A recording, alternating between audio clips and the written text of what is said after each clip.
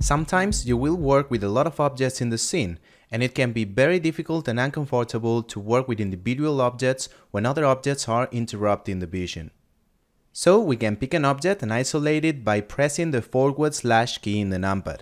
This will temporarily hide the rest of the objects and jump to a local view of the selected object. This will allow you to work and focus in the selected object alone.